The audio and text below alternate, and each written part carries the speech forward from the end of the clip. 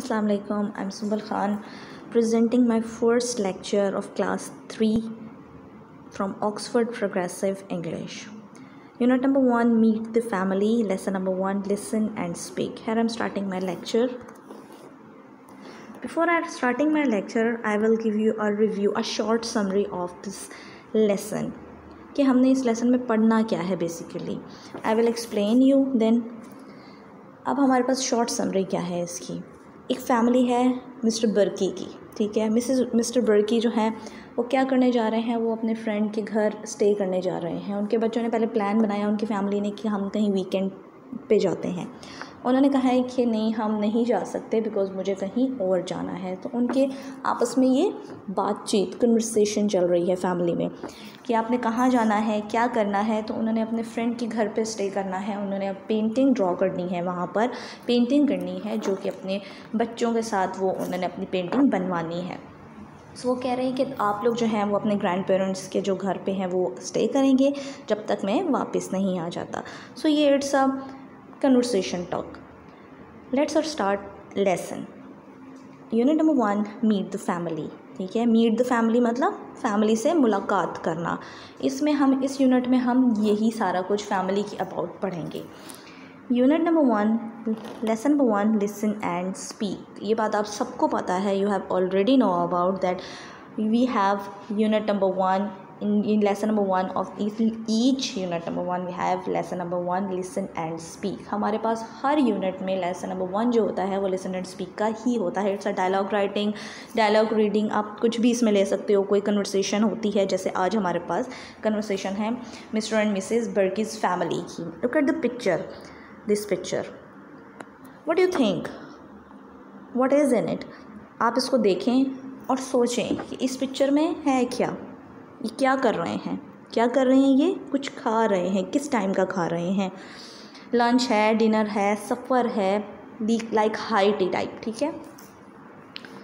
Read the dialogue, read the story and answer the question. We will answer the question after the reading. हम reading के बाद इस question का answer देंगे on your notebooks. Okay. It's suffer time. ठीक है, सफ़र का time है. Eight बर्कीज़ house in Karachi. Karachi में रहती है ये फैमिली. बर्कीज़ हाउस जो है वो कराची में है. ये लोग कराची के रहने वाले हैं और ये सफ़र खा रहे हैं, सफ़र टाइम खा रहे हैं. Mister बर्की is an engineer. Mister बर्की जो है वो एक इंजीनियर है. Mrs बर्की is an artist. Mrs बर्की क्या है, आर्टिस्ट हैं. आर्टिस्ट होते हैं जो पेंटिंग्स करते हैं, जो ड्राइंग्स करते हैं, जो कैलीग्राफी करते हैं. कैलीग्राफी मतलब जो स्केचिंग्स करते हैं. आप देखते हो ना, कार्टून्स बने हुए होते हैं, पेंटिंग्स हुई हुई होती हैं, बहुत प्यारी प्यारी सी सीनरीज बनी हुई होती हैं. वो एक आर्टिस्ट का काम होता है. सायरा, सायरा उनकी बेटी है. Are you going to take us to the C side next weekend. क्या आप हमें नेक्स्ट वीकेंड पर, जो वीकेंड आ रहा है उसमें आप हमें सी साइड पर लेकर जाएंगे. Mister B. Mister B is the short form of mister बर्की. Mister बर्की कह रहे हैं नो, नहीं, आई कांट, मैं नहीं जा सकता. I am going to Nepal. मैं नेपाल जा रहा हूँ. I am going to build a bridge in the Himalayas. Underline the word Himalayas. Himalayas एक पहाड़, चोटी का नाम है. ठीक है, हिमालयाज़ देयर. हिमालयाज़ की पहाड़ियाँ आपने सुना होगा. ठीक है, को हिमालय लाइक जो सुना होता है. वो कहने कि मैं नेपाल में जा रहा हूँ, मुझे वहाँ पर एक ब्रिज बनाना है, एक पुल बनाना है हिमालयाज़ के पास. ठीक है. Saira, are you going alone. क्या आप अकेले जा रहे हैं.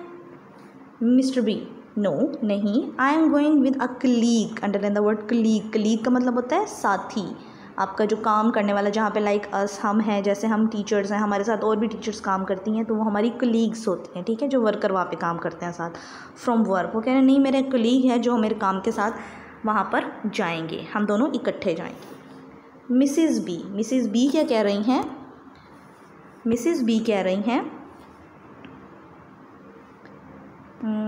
अच्छा जी, मिसिज़ बी क्या कह रही हैं.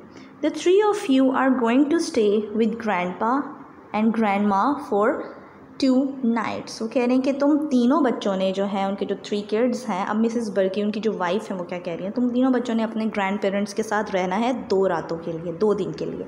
इमरान, वाई, क्यों. What are you going to do. अब आप किधर जा रही हैं और क्या करने जा रही हैं. Mrs B. मिसिज़ बी क्या कह रही हैं कि वो कहाँ जा रही हैं. I am going to paint a family picture. वो कह रही हैं मुझे एक फैमिली पिक्चर पेंट करनी है फॉर अ फ्रेंड, अपने किसी दोस्त की, हु इज़ गॉट 3 चिल्ड्रन. तो उनके पास 3 बच्चे हैं, उनके 3 बच्चे हैं, तो मुझे उनकी फैमिली पिक्चर को पेंट करना है, मीन्स बनाना है और पेंट करना है, तो उन्होंने मुझे बुलाया है वहाँ पर। It will take up the whole weekend, वो इसलिए जो है ये पूरा वीकेंड मेरा गुजर जाएगा वहाँ पर ही पेंटिंग बनाते बनाते, क्योंकि आपको पता है पेंटिंग बनाना ना आसान नहीं होता, बहुत मुश्किल काम होता है पेंटिंग बनाना। नादिया, अब नादिया क्या कह रही हैं, ठीक है, can't you come home in the evenings, क्या आप शाम में घर वापस नहीं आएंगी। इनके भी 3 किड्स हैं, Saira, Imran and Nadia. Mrs B, no नहीं, मैं नहीं आ सकती। They live right on the other side of the city, वो कह रहे हैं कि ये जो हैं बिल्कुल अदर साइड, बिल्कुल दूसरी तरफ, हमारे सिटी के दूसरी तरफ को रहते हैं, इसलिए मेरा आना मुश्किल होगा। सो I am going to stay with them, सो मैं उनके साथ ही वहाँ पर रहूँगी, स्टे करूँगी, क्योंकि मेरे लिए आना जाना बहुत मुश्किल हो जाएगा। ठीक हो गया, ये थी हमारे पास रीडिंग। अब क्वेश्चंस पे देख लो क्या कहते हैं यहाँ पर। Listen to your teachers sentences and correct them, ठीक है। अब इट्स अ ओरल एक्टिविटी, ये आप आपस में एक दूसरे से पूछें, आप लोग क्लास डिस्कशन करें।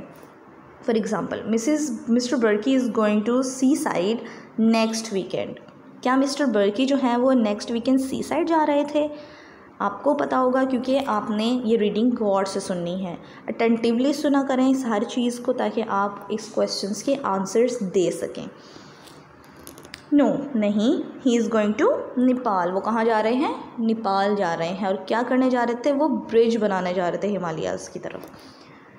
Question number 3, listen and right the children's as next to their names. अब हमने क्या करना है, हमारे पास यहाँ पर एक फैमिली ट्री सा बना हुआ है, ठीक है। हमने क्या करना है, इन्होंने हमें बताया हुआ है, बच्चों के नाम बताए हुए हैं, हमने अप्रॉक्सीमेटली अपने आइडिया से इन बच्चों की एजेस बतानी है, ठीक है। एजेस क्या है, ग्रैंडपा ग्रैंडमा, ठीक है। अब ग्रैंडपा और ग्रैंडमा के 2 आगे से बच्चे हैं, बच्चे मतलब उनके बेटे हैं। मिस्टर बर्की, मिसिस बर्की, मिस्टर दानी एंड मिसिस दानी, अब आगे से उनके बेबीज़ हैं, कौन कौन से, इनके 3 हैं, सायरा, इमरान एंड नादिया, और इनके हैं मरियम एंड फ़ाहद। अब मरियम की एज कितनी है, अप्रॉक्सीमेटली 10 ईयर्स हम लिख लेते हैं यहाँ पर।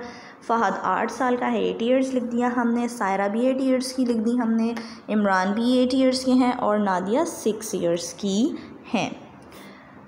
Now tell the class about your brothers and sisters and their ages. It's an open-ended question. It's a class discussion. आप अपने friends के साथ, आप अपने किसी के साथ भी आप अपने शेयर कर सकते हो, अपनी एजेस बता सकते हो कि मेरे बहन भाई इतने हैं, हम इतने ईयर्स के हैं, और आप बताएं आपके बहन भाई कितने हैं और उनकी एजेस कितनी हैं। ठीक हो गया। और आपका जो होमवर्क जाएगा वो होमवर्क आपका इसकी रीडिंग होगी, इसकी प्रोनाउंसिएशन होगी, वर्ड्स को अच्छे से पढ़ना आना चाहिए, रीडिंग बहुत अच्छे से आप करेंगे। Thank you and done for the day.